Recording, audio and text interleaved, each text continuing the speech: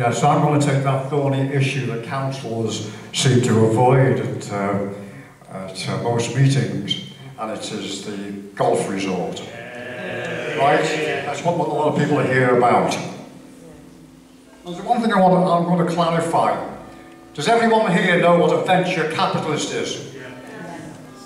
Well, that's what the Jack Nicholas Venture Capitalist Group are. They are venture capitalists. They don't have money of their own. Sorry. They will use the council money. Sorry, I did ask for everyone to say who they were and where they were from. My name's Al Peters. I'm a resident of Hoylake. Right, lovely. Right, so it will directly affect me.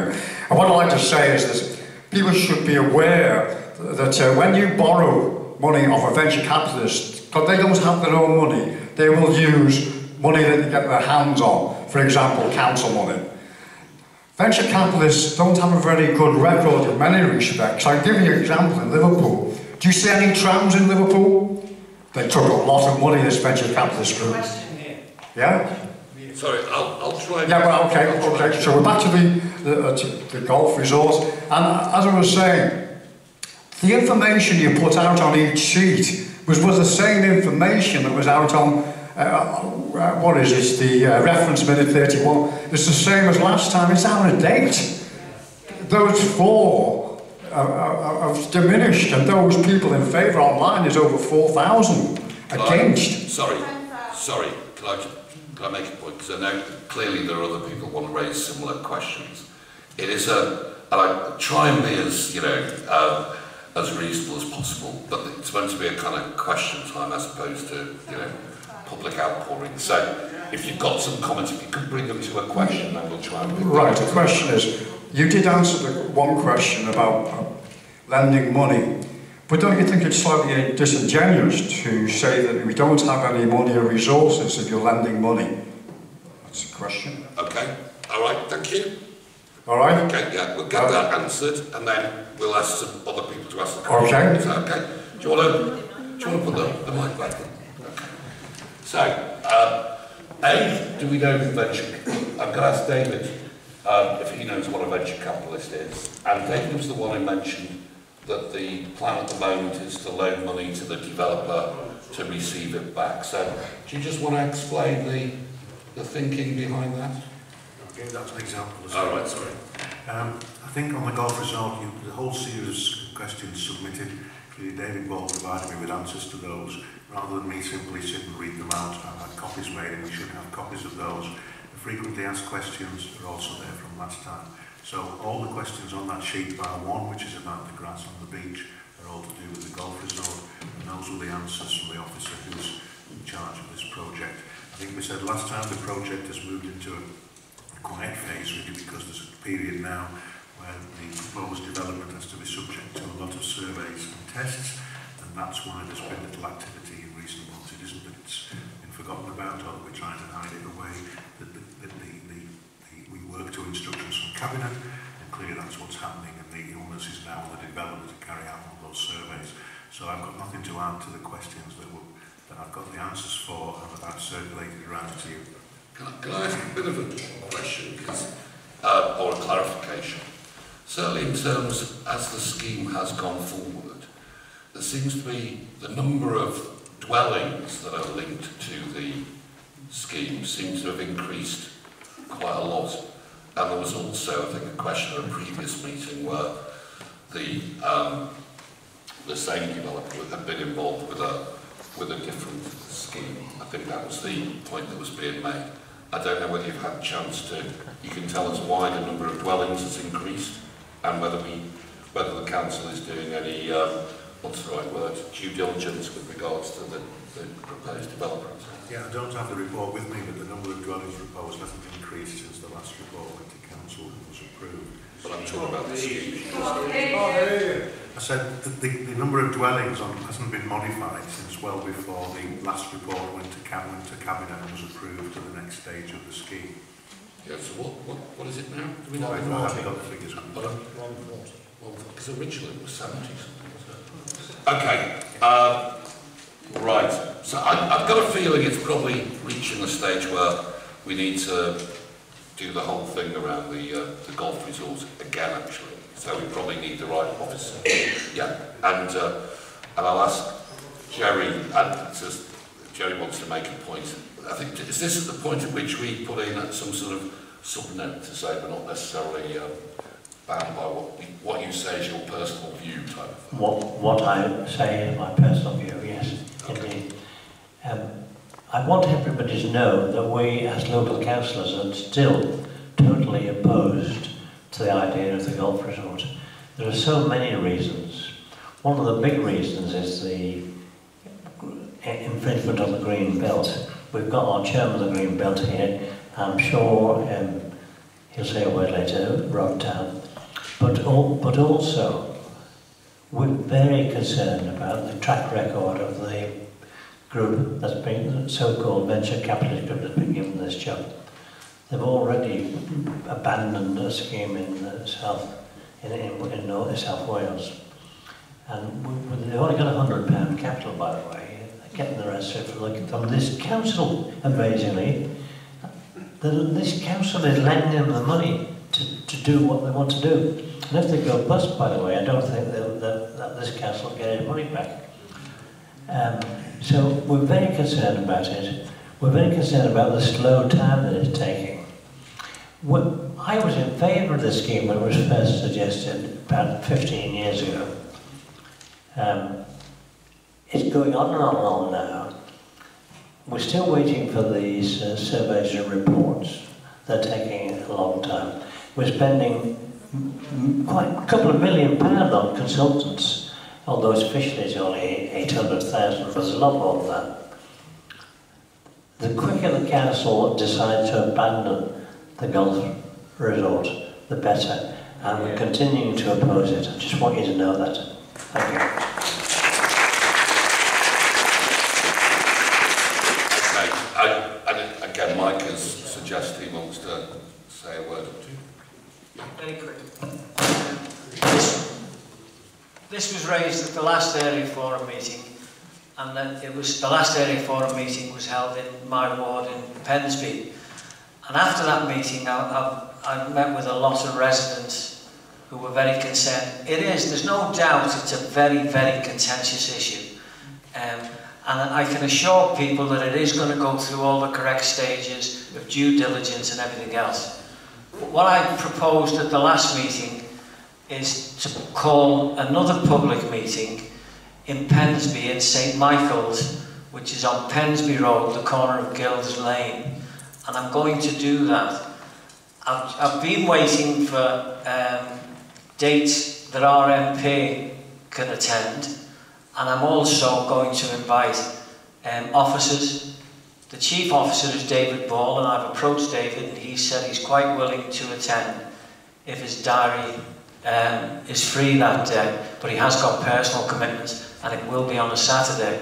I'm also going to invite the leader of the council to come along, just so we can clarify to the people where we're at, what we're up to, and the due diligence and everything else. So I am proposing to call a public meeting fairly soon, I hope. So if you all be aware of that, and I hope you come along.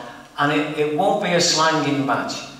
The officers and the leader of the council will be there to answer questions, genuine questions and genuine concerns.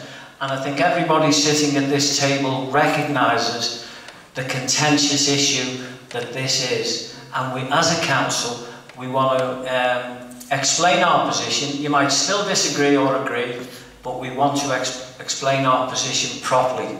And I hope people in the audience now will be content with that. Thank you, Chair.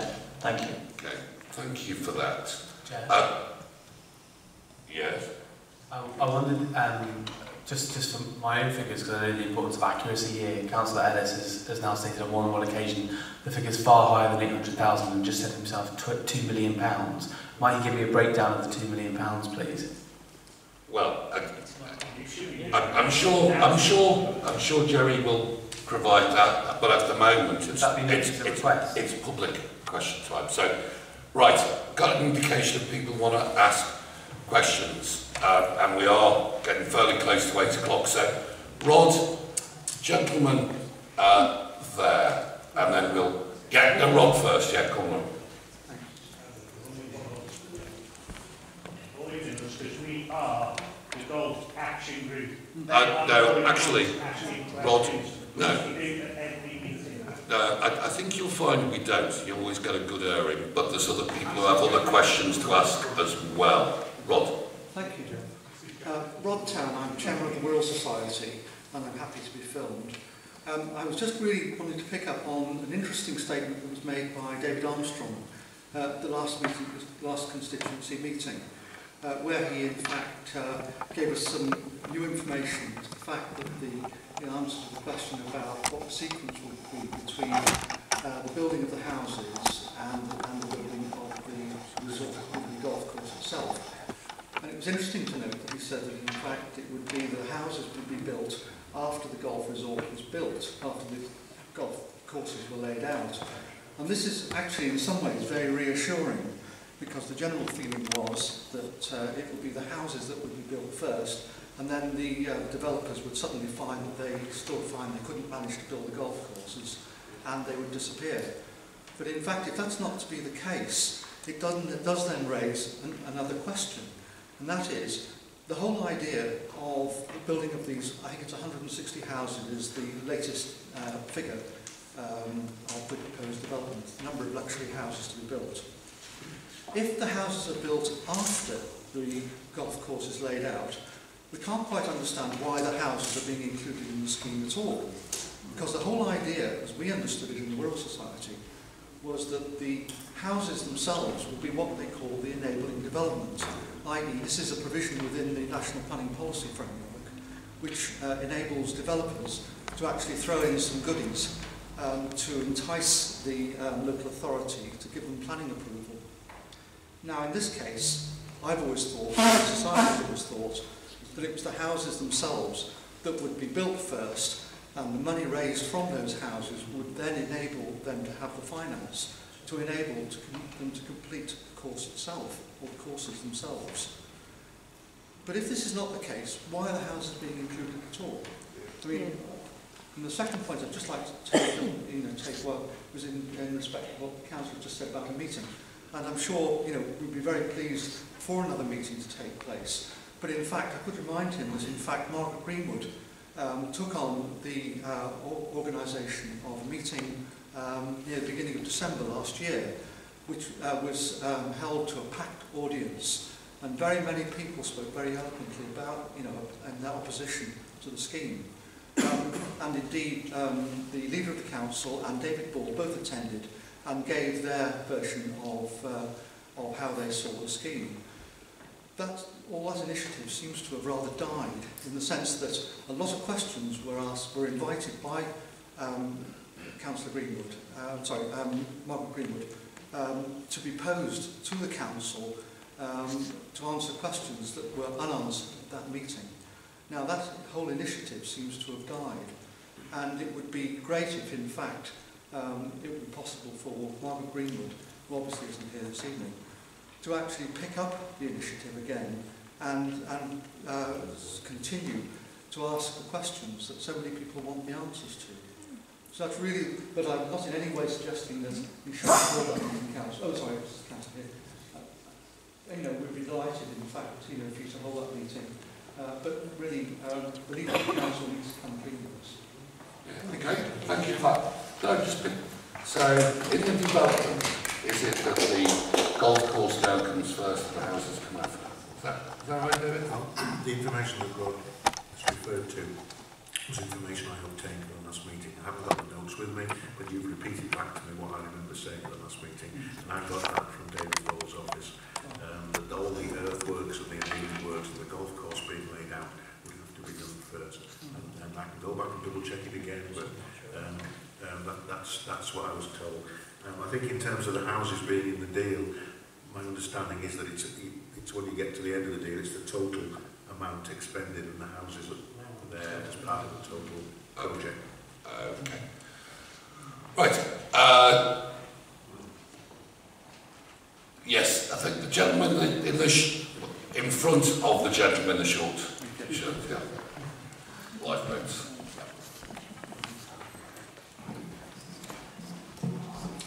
Good evening. My name is Nicholas Lester. I'm a resident of Forest Road in Mells. Just 3 brief questions regarding the parking scheme, on the cultural parking scheme. So the first time the meeting, so apologies for not covering any ground we've already been through. So I'm a father of 3, parent of 2 children at Great Mells Primary School. For some years now, the school have encouraged parents to park on the promenade to relieve congestion from the school. Very tight, hard to navigate roads. So my feeling is that a parking scheme on the promenade is going to force all the parents to park on the roads closest to the school, and in fact creating a congestion issue where there isn't one at all to deal with. So I'm quite concerned about safety there. What considerations have you made with key stakeholders such as schools in the area? Have you had any thoughts about that? Second brief one is my understanding that Wirral newspaper has predicated its existence on disseminating information to Wirral residents. But on my last inspection of this publication online, there's not a single mention of the parking scheme. So is the Wirral View there only for good news? It would have to be very short if it was. Lastly, my understanding of creating a traffic order such as this comes along with some certain statutory requirements and cannot be used to generate just general revenue for the council.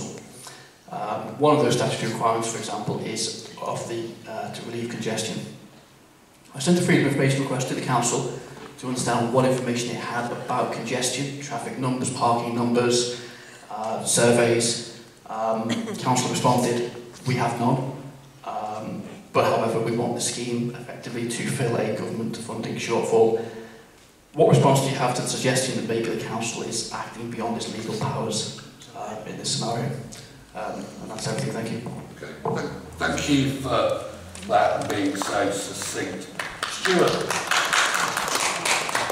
you're the man responsible for the car parking charges. Have you got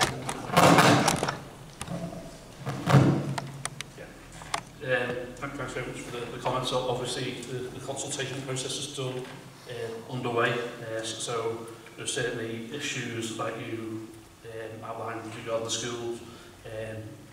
That's the sort of stuff we need to hear, so we can take that all into account when the final scheme is designed.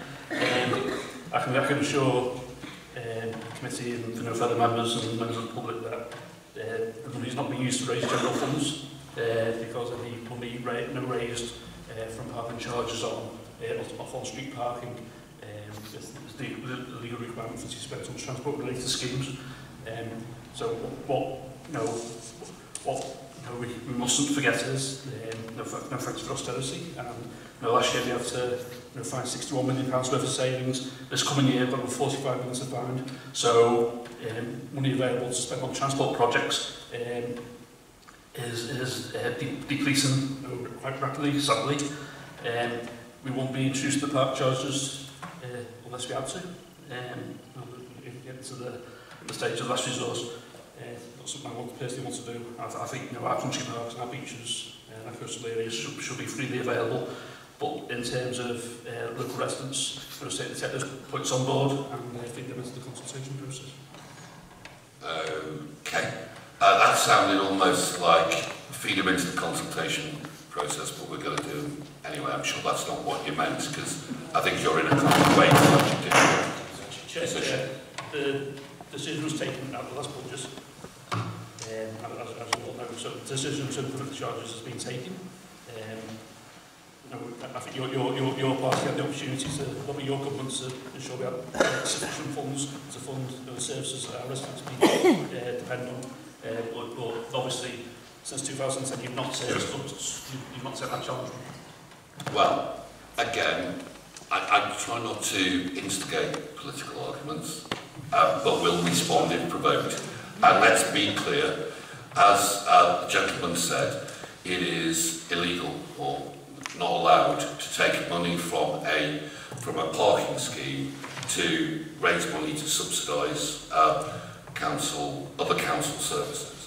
I think what you're saying is, can I just, the go so I'll finish. This is my understanding anyway of what was said. What you've then gone on to say, what you as administration have done is taken the money away from spending on roads, pavements, potholes, etc. And now you're trying to fill that gap by increasing parking charges. So I do hope, given you have a responsibility to consider all those objections before you make a final decision, that's being approached with an open mind. And I'll be really concerned if it isn't. Andrew, I think you suggested you wanted to say something. Yeah, thanks Nick for raising the point. I'm doing it so eloquently as well. I did survey Mel's and Hoylake parade last Sunday. It was 24 degrees, not a cloud in the sky. I think that's about 1.5 miles long. There were 75 cars there about 1 o'clock in the afternoon. So I do wonder where the council gets its figures for its revenue on this, because that 150 quid on the best day of the year isn't going to go very far. It certainly won't go very far to replacing or funding the £350,000 this scheme is costing. So I think even on the council's figures there's a 2.5-year payback, and this is the council that has no money, but they're going to wait 2.5 years on their own figures, which I would dispute, to get the money back. And I quite agree with Nick about Great Mel's Primary. They've tried to do the best they can for local residents near the school and get people parking the way, get exercise to the kids, because it's a couple hundred yards walk. A great move that is undermined by this proposal. And finally, it is an outrage that on Hoylake, Mells and South Parade in West Kirby, residents are going to be charged £8,000 to park outside their own house. That is an outrage. Okay, and I think so say an awful lot of people I know this has created a lot of traffic, certainly for me and for David and other colleagues, and all those people, and right across the Wirral, in fact, in Wallasey, etc. So, yes, David. Just to briefly add to the concerns, I'm obviously a resident of Mells, and I also represent West Kirby and Thurston. My concern is really the unintended consequences that will clearly result from car parking charges being levied in West Kirby. We have a major problem already with the side roads that go between Banks Road and the promenade that are filled with 3-storey Edwardian Victorian properties, most of which have been turned into flats.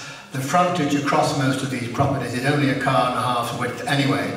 Most people in those flats will have a car, so you're talking about trying to accommodate 3 cars in a bay that's only 1.5 cars wide, which is why, at the present time, residents in those areas are forced, it isn't a choice, they are forced to park on the promenade overnight, or they're forced to park in side streets, which cause even more congestion higher into the centre of West Kirby.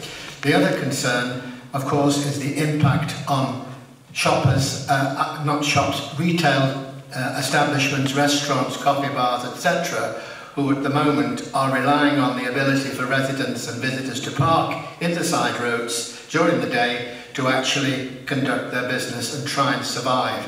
Now, I believe, and it'll be proved in future, I'm sure, as an unintended consequence, is that the financial and commercial viability of a lot of these organisations will be very sadly compromised, which is going to, in itself, reduce the revenue the council will receive from business tax and everything else. So it's one of these things where an idea that was brought forward clearly with the idea of raising some money to try and support the economy, to support the highways situation, is going to have the unintended consequences of damaging our tourist offer. And I think there's a bit of a silo mentality here, where one side has come up with an idea and not even taken the trouble to discuss the implications of it with other members of the council who are trying to make this a viable authority for the benefit of visitors and traders and local people. So my final appeal is please think again. The damage you are causing by introducing these parking charges has not been fully taken into account, and I would ask that you please do that before you make an irrevocable, damaging change to the whole character and nature of what is our lovely rural holiday resort. Thank you. Is Elaine Craggs here? Yes, I think you had a question you were going to ask, Elaine, didn't you? Yep. I was wondering if you could request or have some serious consultation about the traffic in China Farm Lane. I think we need a microphone for this lady. Elaine, do you just want to pop round the corner and just stand there? It's all right. It's okay. Thanks. Oh, Thank you. Did you hear the first bit? go on. Reason to request serious consideration for parking to the highway engineers and the police on China Farm Lane to be reviewed. Last night a tractor and trailer laden with straw was speeding along China Farm Lane and was involved in an accident with horses and riders. My granddaughter was thrown from her horse. She was taken to hospital with concussion and a bleed to her head, and also led to a CT scan. Police have been informed, and we have a crime number. This is not the first accident. There is a large stables there with young children and adults and lots of horses. I request safety measures to be before there is a fatality. And I think, I travelled down that road a fair bit as well, and there's nothing to say to the stables. There's no real warning in terms of alerting anybody who's driving. There's a stable there which houses a lot of horses, a lot more than I actually originally thought. There's one of the smallest 30-mile-an-hour signs I've ever seen. That faces the Ridger. There is nothing showing any form of speeding signs coming off the West Kirby lanes. Okay, so we've made a note of that. So this officer who may or may not turn up to the next meeting will be able to give us a response. So, okay. I meant to ask Gerry to mention, it seems as though everyone's publicising public meetings tonight. I think Gerry wanted to publicise the public meeting you've got going. Can we just, yes, regarding the parking charges, we're supposed to be in a consultation stage at the moment, and as you know, all it is people are invited to write in to the council and tell them, but there's no feedback. So we local councillors have arranged our own proper consultation, and this coming Saturday morning at 11 o'clock at Melrose Hall in Melrose Avenue in Whittingham, we're having a consultation meeting where very kindly 2 senior officers of the council have agreed to attend and let people talk directly to them and express their concern. Sadly, at this stage, neither the leader of the council nor Stuart have said that they're able to attend, but I'm hoping that they will attend, but I don't think they're going to. So 11 o'clock this Saturday morning, if you'd like to be, and also I understand that there's a parade in West Kirby, Andrew, is it on 3 o'clock. 3 o'clock on South Parade. If you'd like to parade to show your concerns about it. We're not organising that, by the way. Some of the residents are organising it. That's Saturday. All right, Gerry. Thank you. Okay, well done. Thank you for that. Gosh, there's, all this agitation and so on. It's all very good, isn't it? Right, I'm conscious that we've gone over by, we're nearly an hour in, and I'm also conscious I'm accused of never letting, and those regular attendees will realise that's not quite accurate either, the golf course action group have a say. So, and there's a couple of people here who wants to talk on behalf of, raise the question on behalf of the action group. Okay, gentleman in the green t-shirt. Bearing in mind this is a question time, as opposed to a half-hour speech time. I get to make the half-hour speech.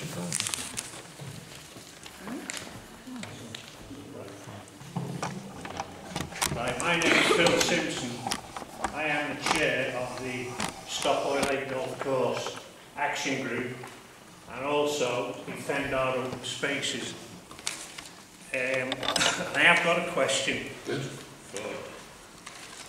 And the question reads, now that the council have imposed a freeze on non-essential spending, please can you clarify if expenditure on the Hoylake Golf Resort is classed as non-essential spending. In December 2016, the council approved a further £595,000 to be spent on Hoylake Golf Resort. Please can you clarify if this money is now being spent, and if not, will it now be frozen as non-essential spending? In the current economic climate, with every penny needed to be accounted for, is it right that £26 million should be loaned to a flawed joint venture vehicle, NJVG, Nicholas Joint Venture Group, going totally, and it is totally, against Labour Party national policy? That's my question to the councillors here. We have sent, or shall I say the public have sent, 1,940 letters to all 4 MPs on the Wirral, and I suggest if you're going to hold a meeting on this golf resort, a public meeting, you don't just invite Margaret Greenwood, you invite all 4 MPs, because all 4 MPs, it affects every single ward. I was in New Ferry the other week. Alison McGovern came up to me just as I was putting the table up, and she said to me, and the first question to me was, do you all live in Hoylake?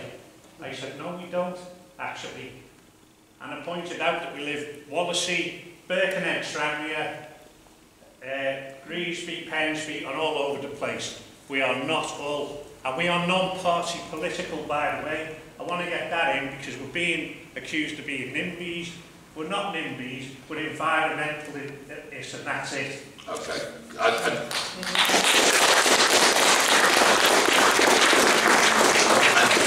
I thank you for what I think is a really ace question, actually. I didn't, again, no one said, whether it's just an issue of timing or whatever with cabinets, but, you know, there was, no one had given us an indication as to what could happen before the election in terms of the money was running out. So maybe people just knew a few weeks after the election and had to do anything about it. Which, if that is the case, I find a little bit worrying that everything's being run week by week. But given we've got 2 members of the cabinet that are here that took the view that there would be no non-essential spending, could you answer the question about whether the golf resort counts as non-essential spending or not? You can phone a friend if you like.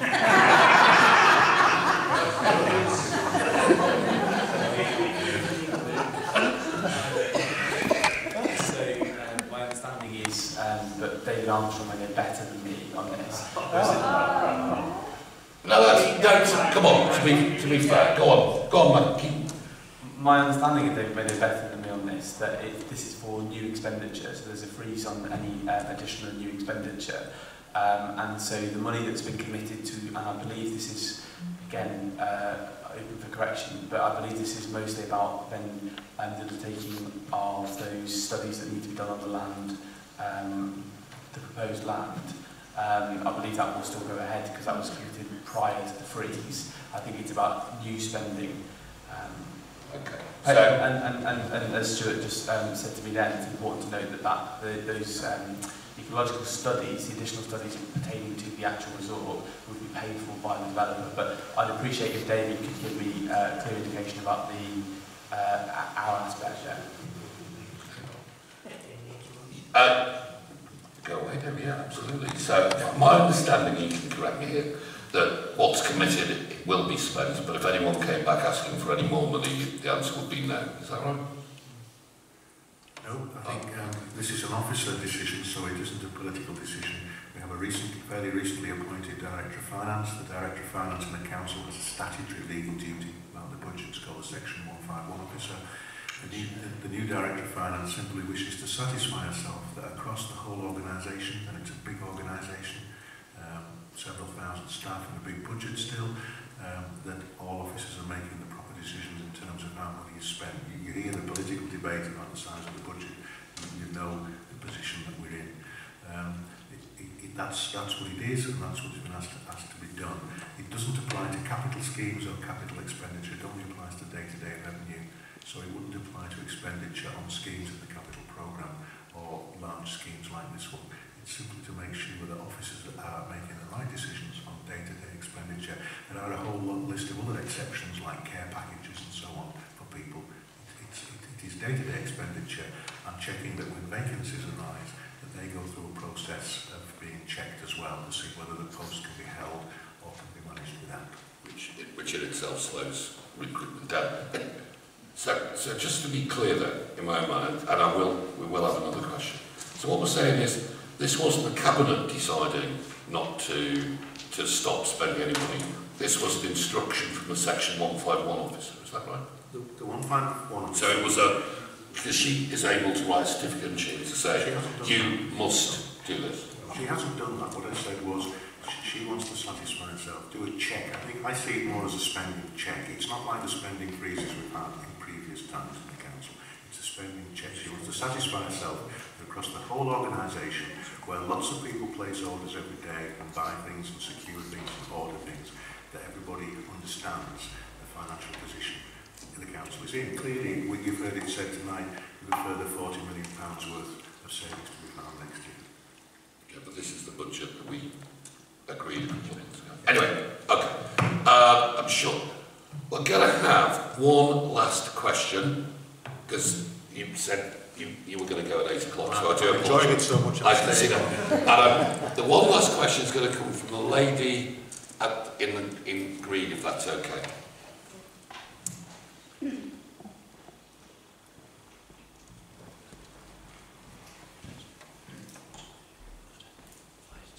Hi, my name's Karen O'Rourke, I'm from West Kirby.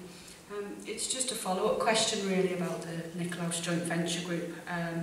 You've responded on the answer sheet here tonight, confirming that none of the studies for the golf resort have yet started, even though the report to Cabinet in December suggested that they will be starting in February. We were just wondering why there's been a delay. And we also found out yesterday that one of the directors of Nicklaus Joint Venture Group has resigned. We're just wondering why they are taking so long to start these studies. Is there a problem with the funding? And why has the director resigned? Perhaps it's personal reasons, but he's not resigned from any of his other companies. So we're just wondering what's happening with the Nicklaus Joint Venture Group. Are they struggling to get some finance? Thank you. Right. And of course, no one casts any aspersions. They just seem very reasonable questions to me. But what I am sensing, and it's probably been a while, that actually what we need to do is to bring David Bull along as well to give us an absolute update where he can respond to those very specific questions. So if it was meant to start in February, why hasn't it?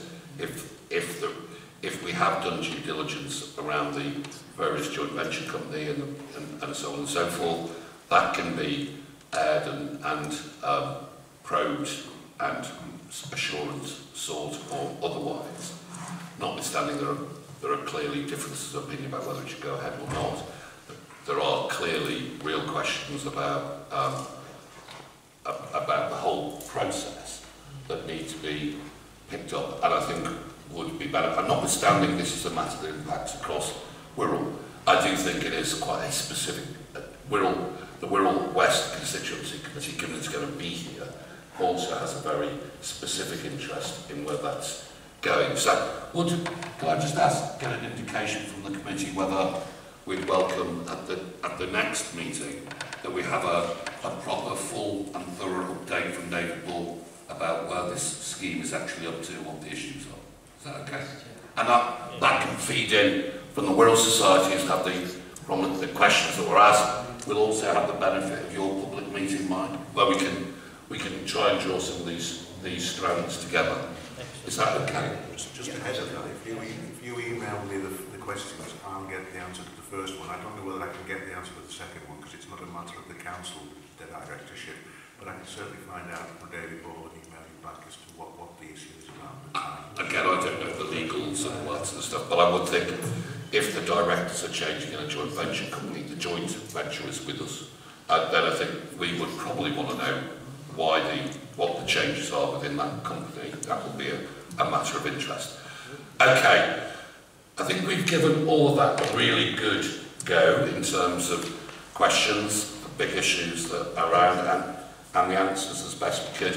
And I think we've also highlighted areas that we need further investigation. Coming out of that, for me, David Rees is going to come along to the next meeting, where we can also talk about what's going on in terms of Heron, the issues around the other issues that have been raised by people, the parking, and so on and so forth, the impact that has, and also in terms of the point that Elaine raised, we've had a good go around, and a new issue, because I hadn't been heard that there was talk of closing Woodchurch Leisure Centre, so that was really interesting. I didn't even know there were informal conversations going on with the staff, so that's really interesting. Thank you for that, and we'll get some sort of responses from that.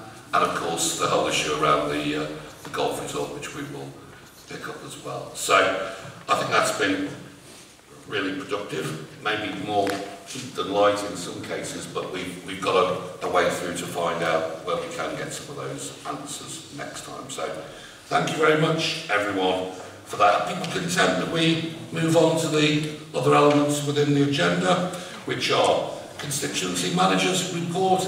That's been circulated. It's been circulated to colleagues. David, do you want to say something? I don't know that it has been circulated. I think you've had the golf result. Sorry. Questions. You've had the questions from the... Very briefly, the Constituency Manager's update. Since March 17, there were 20 community projects funded as part of the Small Grand Big Difference Fund. 3 projects have been completed with a deadline of the 24th of August for the remainder.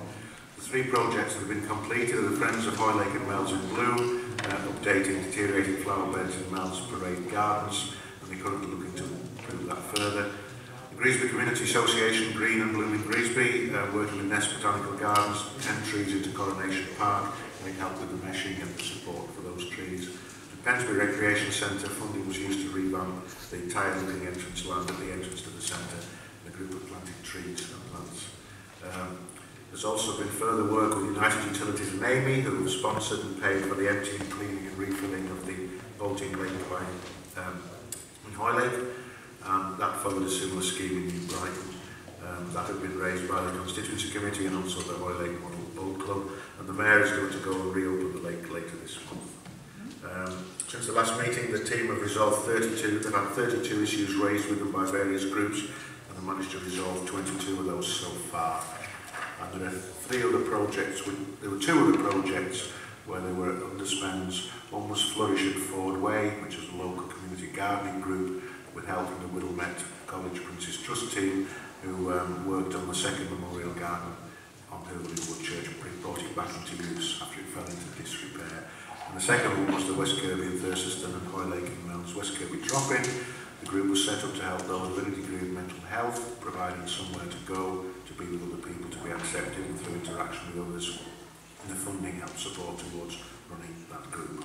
And the engagement officer is also working on the Love Where You Live initiative, with local groups now having equipment on hand for use by the typical groups. And the High Tiders get a particular mention, and they work with the council to support future approaches. Okay, thank you. Can we accept that report, and if you could thank the team on our behalf for the great work that they do. The next item we've got an update from community.